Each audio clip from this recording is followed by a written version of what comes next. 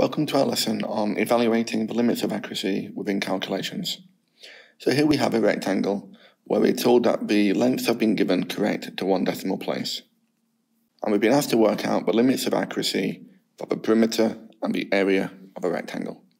So to begin to work out the limits of accuracy, we need to find the lower bound and the upper bound of each measurement. And we'll start with the 3.2 meters.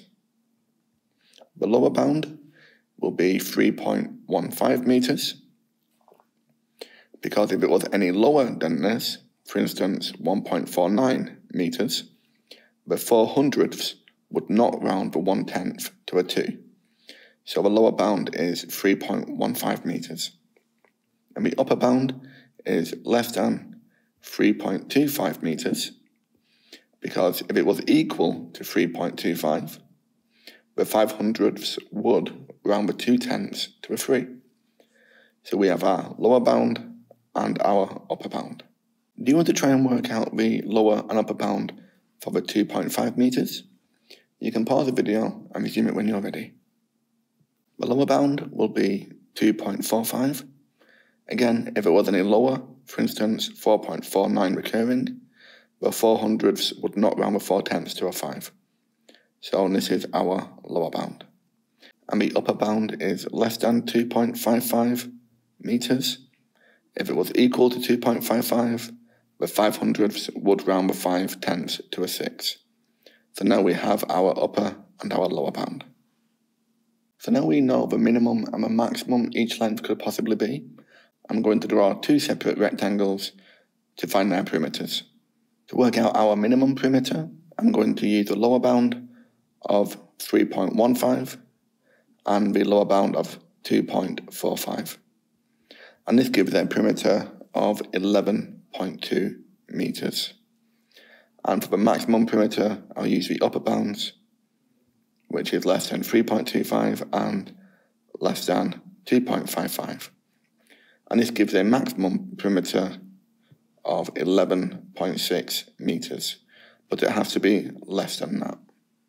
We can use these perimeters to write the limits of accuracy, where we know the perimeter has to be less than our maximum, which is 11.6, but greater than or equal to our minimum, which is 11.2. And this is in meters. Do you want to try and work out the limits of accuracy for the area of our rectangle? You can pause the video and resume it when you're ready.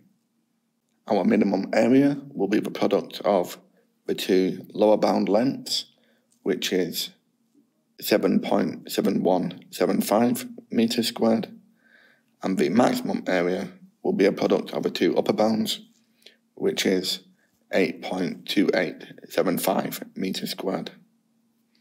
So this gives us a limits of accuracy for the area where it has to be less than our upper bound, but greater than or equal to our lower bound. Okay, let's try another question. In this question, we've been given the length of a cuboid correct to two significant figures. Do you want to try and work out the limits of accuracy for the volume of a cuboid? You can pause the video and resume it when you're ready. To work out our minimum volume, I'm going to use the lower bound of each measurement. So we have a depth of 1.45 meters, a length of 4.45, and a height of 1.45.